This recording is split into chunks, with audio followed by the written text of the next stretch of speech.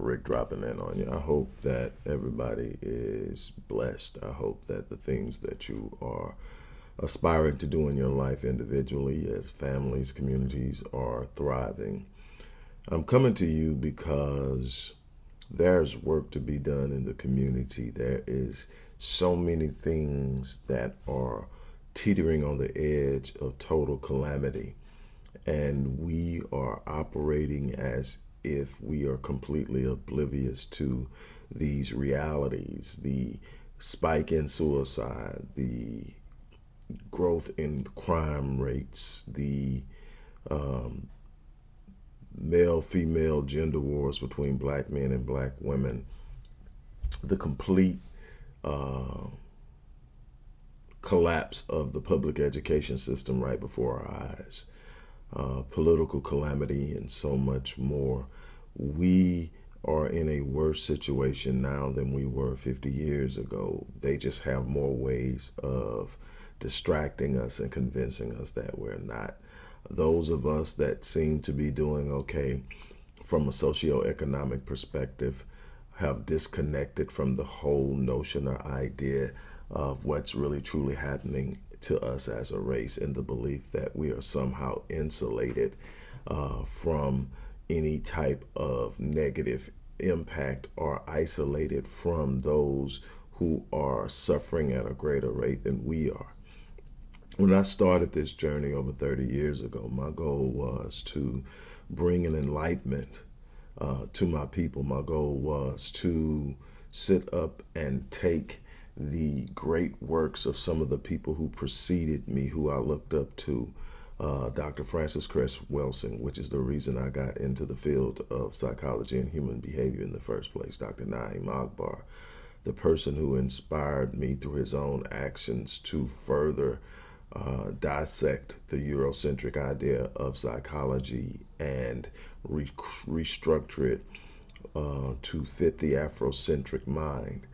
And Dr. Amos Wilson, who I can't even go into any real long detail about just the massive impact he's had. Neely Fuller Jr. and Dr. Claude Anderson and so many more, Dr. Joy DeGruy, so many more, Dr. Howard Stevenson from the University of Pennsylvania, so many that have laid the foundations and allowed me to stand on their shoulders with my research and my program development and the things that we have learned when it comes to African American adolescent and young adult male violence. The things we now understand about the influence of social media on the mental health of young African American girls, well, girls in general, but we're talking here about sweeping in front of our own front door. We now have a situation where African American girls ages 5 to 13 lead in that statistical category in suicides. We have a 49% spike in suicide among African American males ages 14 to 24. We have a significant increase in the ages of 25 to 40.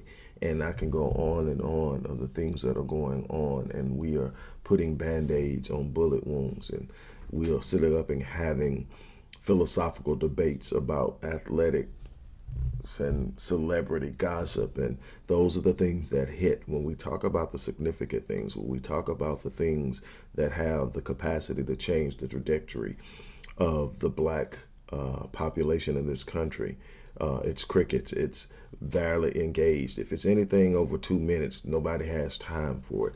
We have literally been dumbed down and conditioned to consume small bits of information with no substance, no context, no true capacity to grow. If you noticed, those who actually consistently follow me, you have probably noticed that I've stopped asking people for the most part, to donate. We're not interested. At least that's the behavior that we are exuding. We're not interested in real true work. We'll like something if it's a flash. We love memes. Why? Because they're short and they're quick. We can read it and we can click it. We don't want to engage anything of any substance. We don't want to deal with the true issues. We don't want to deal with the fact that the leading cause of death for women ages 24 to 44 is intimate partner homicide, and the second leading cause of death, if we stretch that down to 15 for females, black females, 15 to 44, the second leading cause is intimate partner homicide. And we don't want to talk about that. We don't want to talk about the socioeconomic ills and woes that we have. We don't want to talk about the generation and the sense of entitlement of an entire generation that doesn't want to put in the work.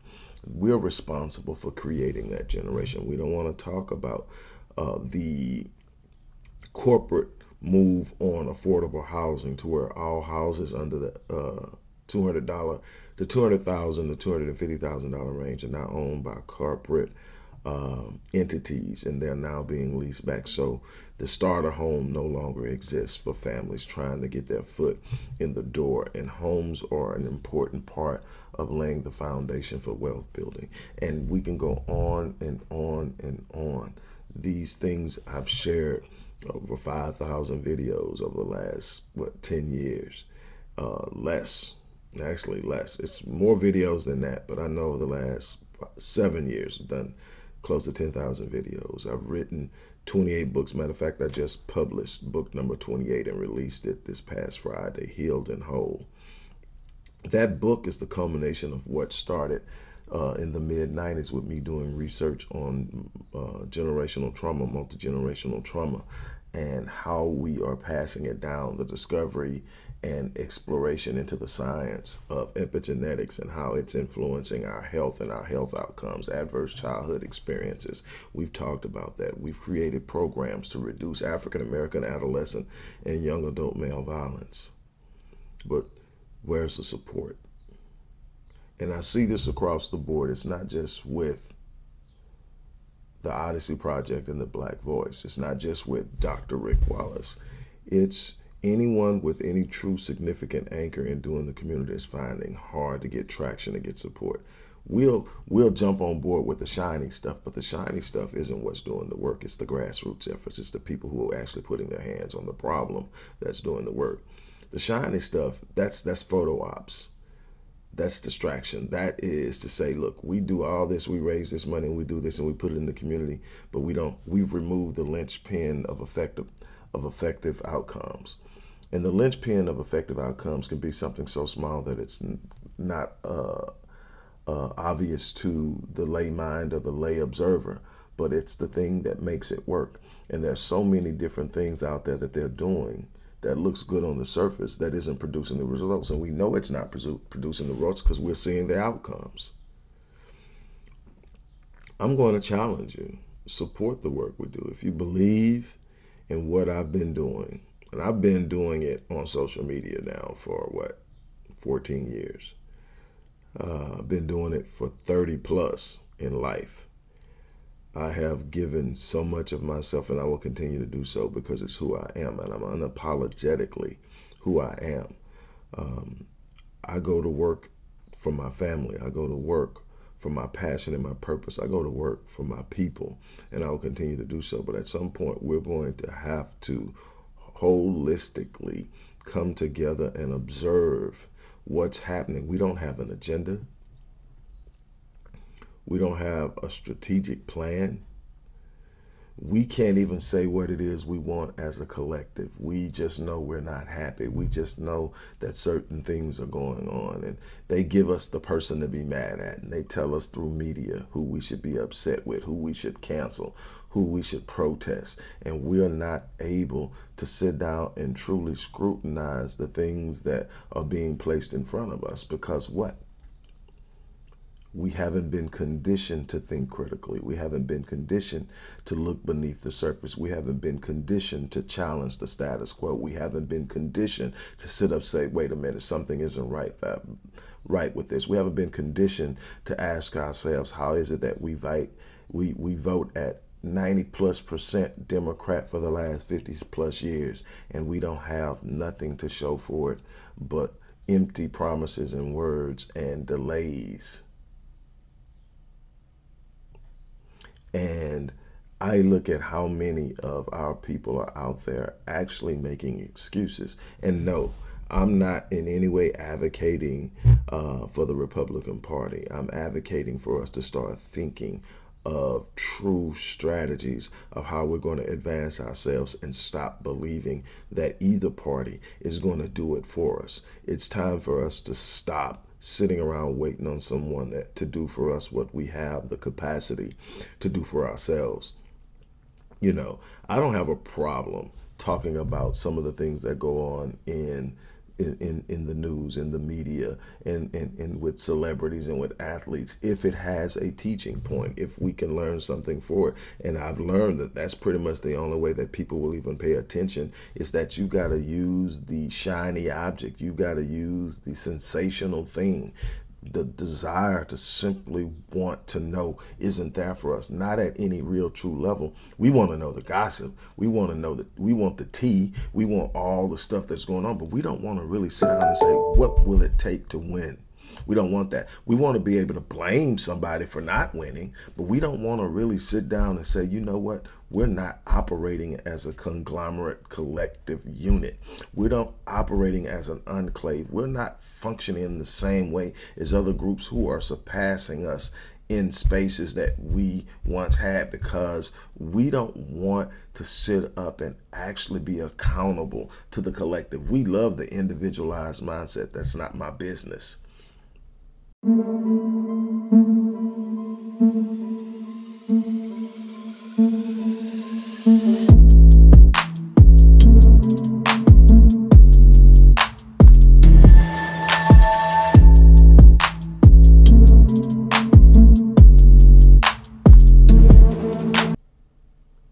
We don't understand that in a social culture, there's a social accountability, there's a social responsibility to those within the social construct and the social culture. And when you don't function within the confines of that social construct with those social guidelines, you suffer from it.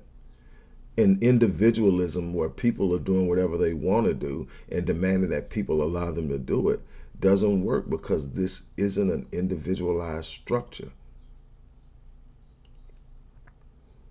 Even those in other groups that may seem like they're moving individually, they are moving within the confines of how their construct is set up. Now, they have more lateral movement because they have more power.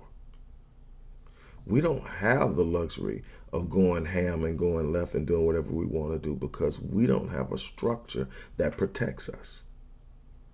We don't have a structure of privilege. We don't have a structure that we can sit up and in any way negatively impact them as a whole. And that means we need to build something first that isolates us. We need to build something first that insulates us, that puts us in a place where we are less vulnerable to the many machinations and schemes that are being aimed at us to keep us at bay.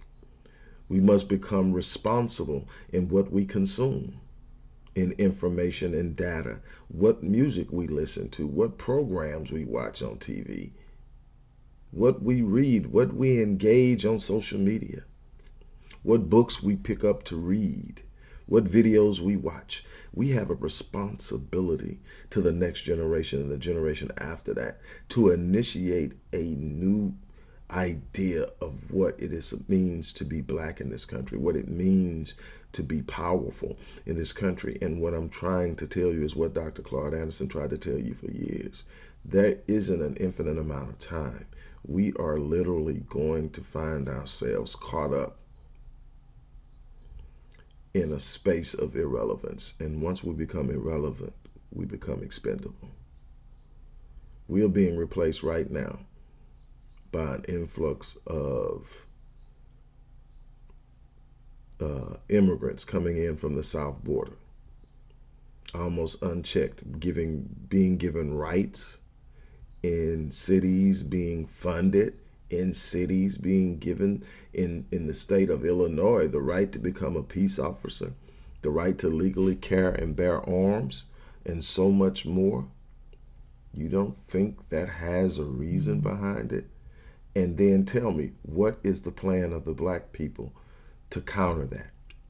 What is the agenda? What is the strategy? How are we going to withstand that? You can't outwork it. You can't go to work and outwork it, because there's a transition of power taking place in the workforce. You've got to be ahead of it. And we aren't. We don't show any support. I've been doing Black Men Lead now for 20 years. And it works. Socializing young black men sets them up for success at an unbelievable rate compared to them not being socialized. And for so many young black males not to have black men, because we got 1.5 million black men that are absent. 1.3 of them are incarcerated. Let that hit. 1.3 are incarcerated. Others have checked out, going through some things. Some have been killed, but we are missing 1.5 million. And it may have grown since the last time I ran numbers. But what does that mean? That means that we have to step in. We have to fill in. We have to be willing, because whether they have fathers or not, whether they have male role models or not, they're going to be pushed into adulthood, and they are not going to know how to respond. They're going to kill our daughters. They're going to rob our grocery stores and jack our cars and kill each other over blocks that don't even belong to them, because we have failed. I can go on and on about the programs for abuse. We don't even want to talk about incest in the black community. We sweep that under the rug with an unbelievable ferocity. We don't want to talk about it. We want to approach it, but we are damaging the future by not approaching and dealing with it and confronting it. There are so many things that I have exposed and shared and written about and lectured on. Adverse childhood experiences. We're setting them up for failure before they even get into kindergarten. We are going to have to do something different. Look, in the description box of this video, you're going to find a couple of ways that you can give. I'm asking everybody that watches this video to give. I'm not telling you what to give. You give $1, you give 1,000, but we have got to start being accountable to programs that are trying to make a difference. It's amazing what we can blow money on. And I'm not here to tell you how to live your life. What I'm saying is there has to be something outside of what we are consuming with our money that ensures that we're in a position where we can continue to enjoy the things we enjoy. Because what I'm telling you is that there will come a time that these things will not be there. This is a zero-sum game we're playing economically. And at some point, we're going to be on the worst end of the losing end. We're already on the losing end, but we are innate, inherent, natural consumers. And it's coming at a cost. Look, I'm going to get off, but I had to share that, and I am challenging everybody who is watching this to give. You determine what you want to give, but we have work to do. And judged by the number of people that approach for help and assistance, and the thing is, it's just been, as of late, we do what we can, and what we can't, we put people on waiting lists, and we move accountable. But the support is literally nil. There are a couple of people literally that give monthly. And I say a couple, I mean a couple. They give monthly. Don't get me wrong, the likes, the shares, the comments, they're all welcome. But that doesn't get the job done. I don't need anybody to pay any of the bills for me or my businesses, but the cost that it takes to execute programs, that shouldn't only be on me. The cost that it takes to conduct research that provides ideas, solutions, theories, concepts, and more on ways that we can overcome some of the things we're dealing with, from the psychological and social components to the economical components, all the things, man.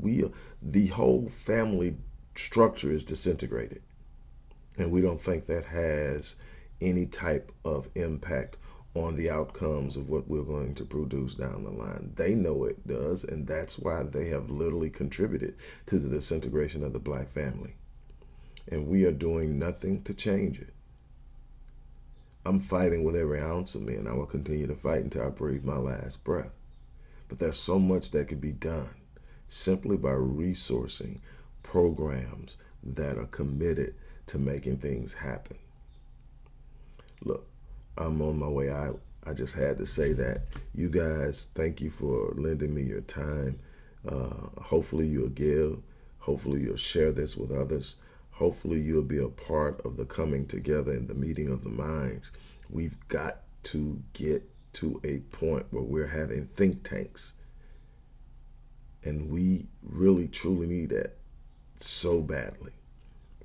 On that note, look, I'm going to get ready to get out of here. Thank you for your time. You guys have an unbelievable remainder of your day.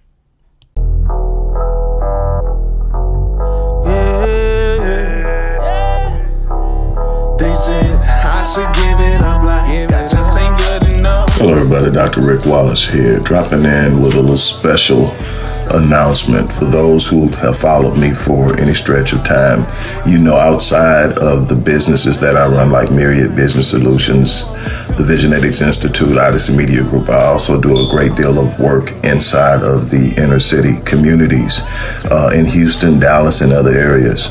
I'm asking now, as we push a fundraiser, that you support what the Odyssey Project is doing in the inner cities, especially with programs like Black Men Lead, which is a rite of passage initiative, and Restoring Ghetto's Forgotten Daughters, which is a program focused on helping young girls, but boys as well, suffering from childhood sexual abuse, rape, molestation, domestic abuse, absentee fatherhood, and so many other things. The information will be in the box. Thank you.